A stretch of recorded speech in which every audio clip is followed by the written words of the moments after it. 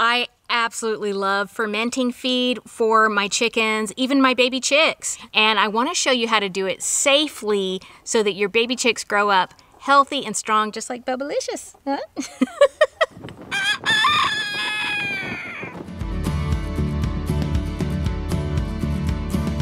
Hello friends, welcome to Chickenlandia.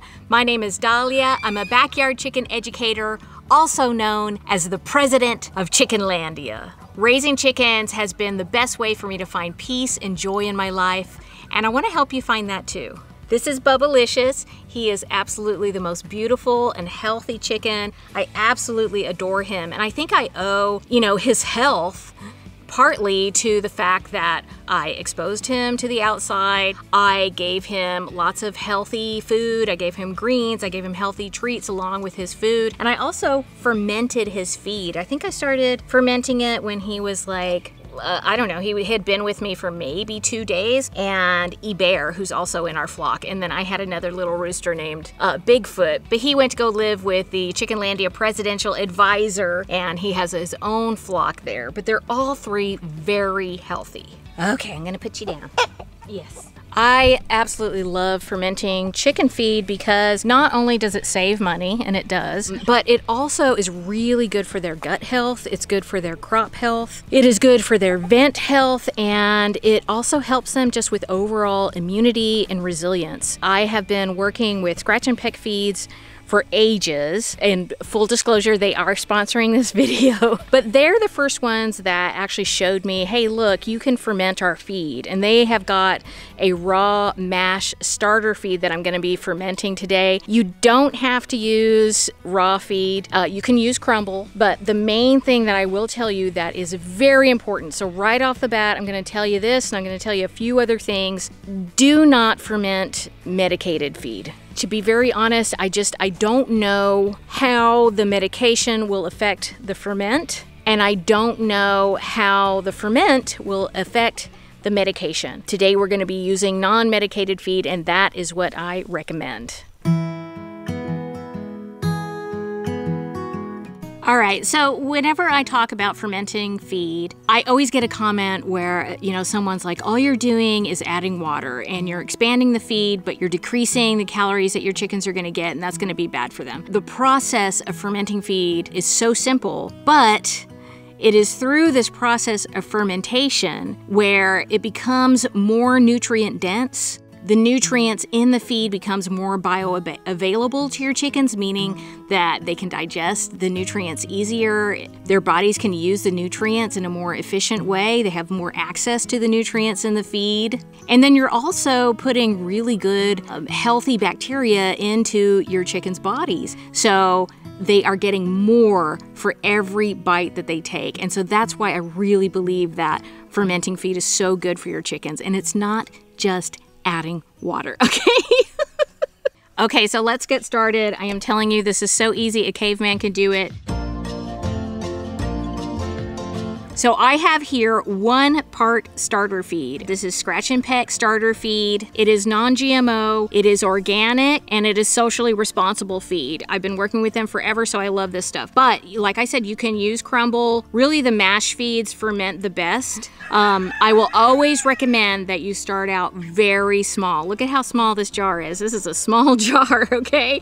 I am not fermenting that much feed. And the reason I'm doing that is whether you're using a mash or you're using a crumble, you want to give yourself some time to get the hang of the process, and when you're doing that, you don't want to waste a whole bunch of feed, okay? It's really best to make your ferment in batches and feed the whole batch when it's ready. That's why I want you to make small batches. But if you need to, you can store it in the fridge. Just bring it to room temperature before you feed it to your chicks. And also, baby chicks don't eat that much. So that's why I will always recommend start out small, but especially if you're using crumble, because some crumbles ferment better than others, okay? And there's some more important things I'm gonna tell you about that here in a few minutes. Okay, so you have 1 part feed, and you're going to add, and I'm using a gravy boat because this recipe is gravy. That's how easy it is, okay? All right, and I'm going to add 2 parts water, okay? 1 part feed, 2 parts water. And I welcome you, as you're figuring this out, to play around with these, with these amounts, and just to see what you like. See how it ferments for you. See how the consistency is. If you want it a little bit thicker, add less water, okay? You just want to make sure that the water is covering the feed. And then I am going to loosely cover it. You do not want to seal. You don't want to like seal this up, okay? You have to let the ferment breathe, okay? So I'm going to loosely cover it, barely covering it. It could still breathe. And I'm going to put this inside on my counter in like an area that is out of the direct sunlight. It's like a cool, dry spot. Every day, I take the lid off, I stir it, and it usually takes about 3 days. On the 3rd day, I am going to have the most wonderful ferment. It's gonna smell nice and tangy. It'll smell, maybe like sourdough or like yogurt. It can be a little bit musky. You don't want it to smell alcoholic, and you don't want it to smell like it's rotten, okay? And you should really be able to tell, like, oh my gosh, like this isn't good, okay? It can develop a bit of like a film on top of it. That's okay, that's just the good bacteria. That is the process. Every day stir that back in. If it has mold on it, if it's like fuzzy, okay, that's not good. Now, some people will just say, oh, just remove it and then stir it. For baby chicks, I really just don't feel comfortable advising that. That's me. If you're somebody that ferments a lot, you might feel more comfortable with it. But for me, it's like they're fragile and really resilient at the same time. I don't want anything bad to happen to them, okay? So I wouldn't feed it if it had mold on it. And definitely not if it smells alcoholic, okay? Now, the thing about baby chicks is sometimes they can be very suspicious of new things. So if they don't go for it right away, don't worry about it. After a while, one of them is going to just like try it and start devouring it, and then they will all devour it like a bunch of little velociraptors, okay? So don't worry about that. They will get the hang of it. And speaking of velociraptors, when I got my first batch of baby chicks, I made some mistakes, and there are some things that I wish I would have known before I got them. And now I know them, and I did make a video sharing those things with my audience. I think you should watch it so you can avoid these things too.